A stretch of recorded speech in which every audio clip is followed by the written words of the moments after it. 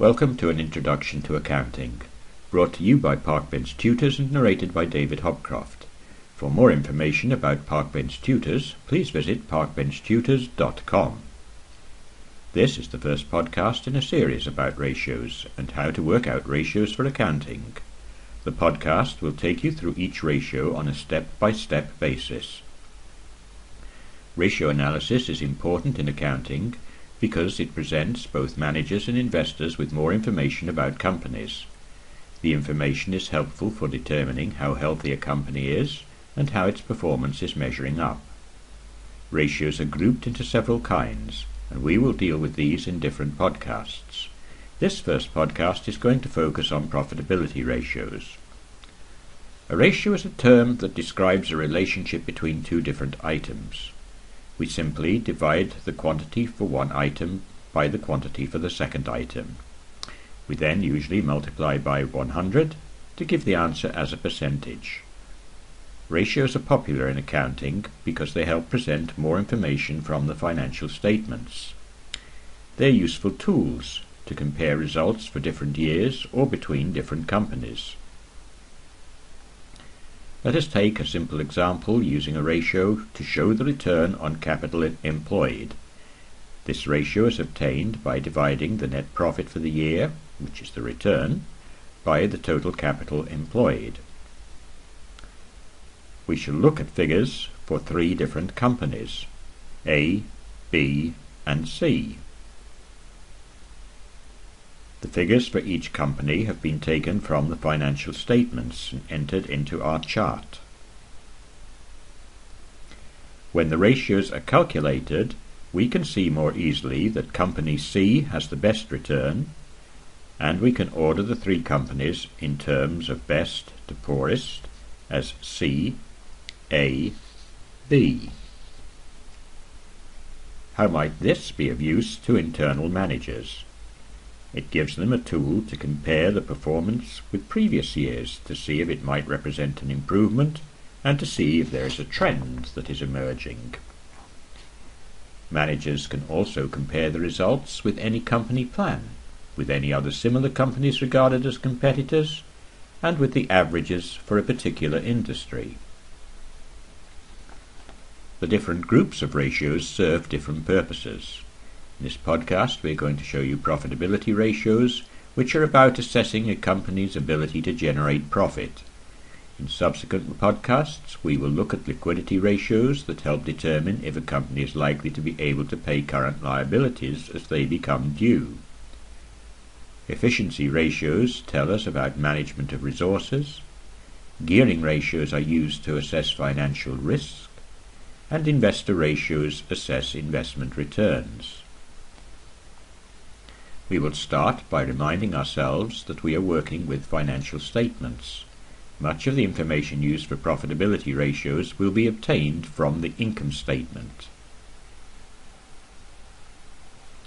Information will also be obtained from the balance sheet.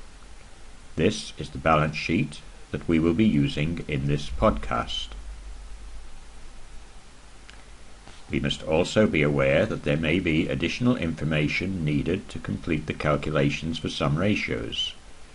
Sometimes these will be found in the notes to the accounts, but other information can be obtained from websites for details of historical share prices. We will start with the first ratio relating to profitability, the return on shareholders' equity. This ratio is given by dividing the profit after tax for ordinary shareholders by the ordinary share capital and reserves, which is usually the equity. Let us see where we get this information from. We find the net profit on the income statement. Here the net profit for the year is £63 million. And our total for ordinary shares and reserves from the balance sheet is given as £880 million. We substitute these figures into our equation for the ratio. 63 divided by 880, then multiply by 100. We have an answer of 7.2% for a return on shareholders' equity. If the company has preferred shares, then there is an adjustment. Dividends are removed from the numerator and preferred share capital from the denominator. This ratio is a measure of how well the company is making use of the capital provided by the shareholders. You may see the ratio referred to as the return on equity. Investors will see the ratio as giving information on the stewardship of management. The next ratio we consider is the return on capital employed. This is given by dividing the operating profit by the sum of the shareholders' equity and non-current liabilities. Let us see where these figures are. The operating profit we can take from the income statement. It is £129 million for the period in question. Retained earnings we find is £880 million and the non-current liabilities are £400 million. Both these are figures we can obtain from the balance sheet.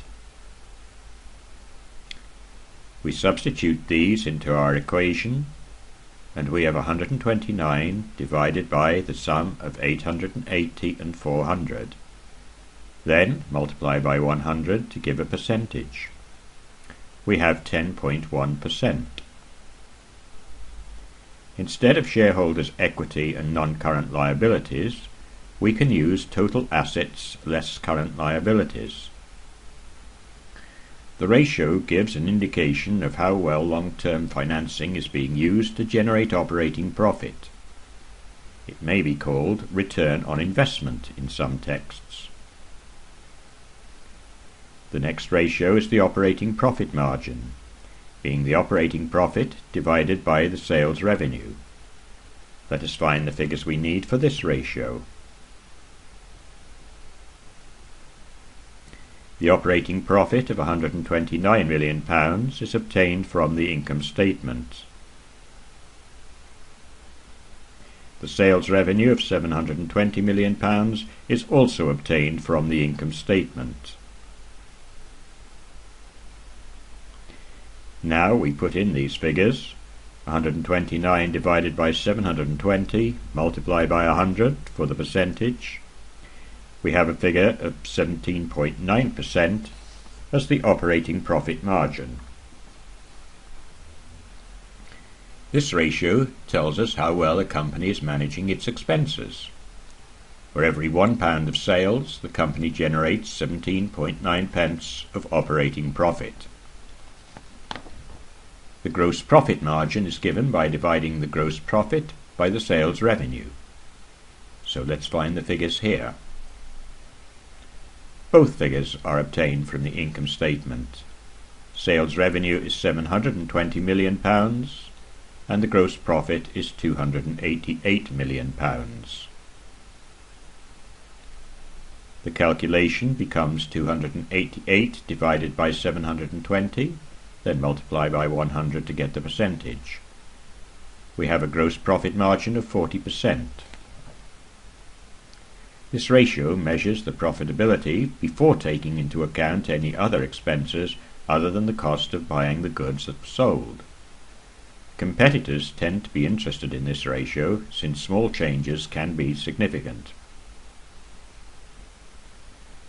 Now the total assets usage. We divide sales revenue by total assets. Let us locate the figures. Sales revenue is £720 million and is found on the income statement. Total assets can be found on the balance sheet and amount to £1,375 million. We divide 720 by 1,375 and have an answer of 0.52. Note that this time we have a figure and not a percentage. We can express this by saying that the company has generated 52 pence in sales for every pound of assets. The ratio indicates how well the company has used its assets. But we need to remember that a company investing in new assets will find that the ratio becomes lowered until those assets come into the production process. This ends our first podcast on ratios, brought to you by Parkbench Tutors and narrated by David Hopcroft. Thank you for watching and for listening. We wish you success in your studies. For further information on Parkbench Tutors, please visit parkbenchtutors.com.